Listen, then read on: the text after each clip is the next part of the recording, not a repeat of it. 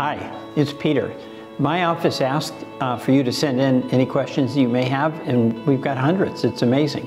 And today I'm going to take some time and answer a few of them. Tricia from Williston asked about climate change and what can we do. First of all, that's the existential challenge that we face. And we're seeing it with just the absolute wild weather that we're having throughout the country and the way the weather's changed in Vermont. So this is long overdue. With the Inflation Reduction Act, it was the first time we had major legislation to provide incentives to move to clean energy and away from fossil fuels. We've got to keep the pressure on. But that's had an impact because now private sector companies are investing in clean energy. We have to keep that up. I've been very active in the efficiency side of trying to cut down on carbon emissions. If we're going to get to the greenhouse gas levels that are sustainable, 40% of that reduction will come from efficiency. And of course, we have our efficiency utility in Vermont, but every one of us is doing everything we can to cut down on the carbon emissions we use. Energy efficiency incentives are a very helpful way to do it. But frankly, everything we're doing, we've got to do more of. We've got to do it faster. Gary from Williston asked, what can you do to level the playing field between the upper 1% and everyone else? You know, this is an issue of our time. What we have right now with our tax system is upside down. Billionaires pay very little, working families pay a lot, especially when you add in Social Security. We should have a billionaire's tax, just to try to get the tax code fair. Second, we should have an IRS that doesn't turn a blind eye to billionaires who don't pay their taxes. And that's why I voted to put money into the Internal Revenue Service so they can collect the money that's owed. And then third, our governmental programs have to help families. They've got to be confident that they can get a good education for their kids, that they can have child care that's affordable when they go to work, that they can have paid family leave when they get sick or a loved one is sick. So there's got to be a focus on the needs of everyday working families when it comes to governmental programs.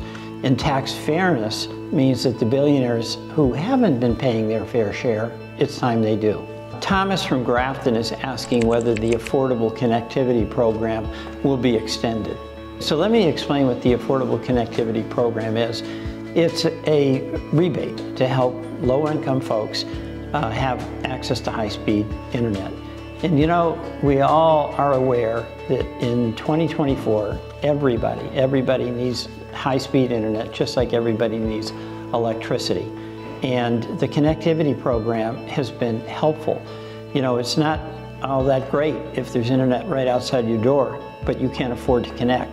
We've got bipartisan support to extend it, and that's because rural America, whether you're Republican or Democrat, you got to have it. So I have some confidence we'll get it extended, and I'm going to work as hard as I can to make certain that happens. Kathy from Randolph is asking a question on the mind of Vermonters. Can you get anything done in Washington in such a partisan environment, and is there any room for bipartisanship? You know, I'm going to say two things. First, it is incredibly partisan, and that's really damaging to the future of America. We have to come together to address the major problems that the country faces and work out the divisions. And it's a tough time.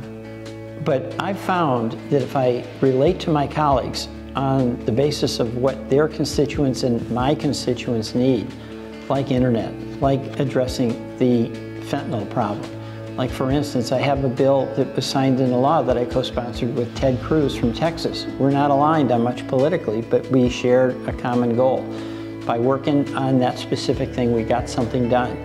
That's the way we do it in Vermont, and that's the style of doing political business that I try to bring here to Washington. So we'll see, but my goal every day is to find common ground to solve problems that we share with other Americans.